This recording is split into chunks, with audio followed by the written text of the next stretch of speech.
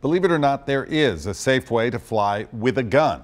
TSA officers at Nashville International say dozens of people do it every day. But it's the 86 people who tried to bring a gun with them through security last year that has them concerned. That is never allowed. That's right. Traffic anchor Rebecca Schleicher tells us the number puts BNA in a top 10 list it doesn't want to be on.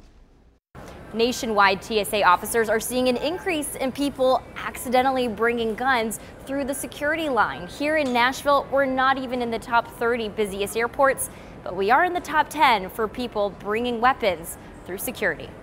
Per capita, we see more guns here than they see at the large airports.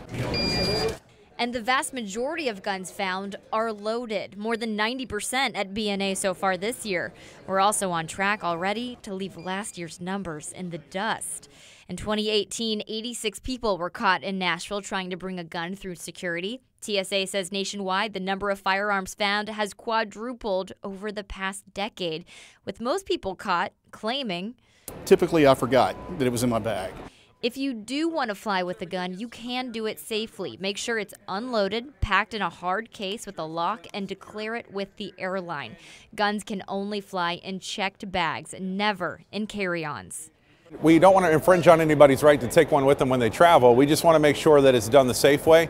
If you don't, expect to deal with police and civil penalties of up to $13,000. At Nashville International, Rebecca Schleicher, News Channel 5.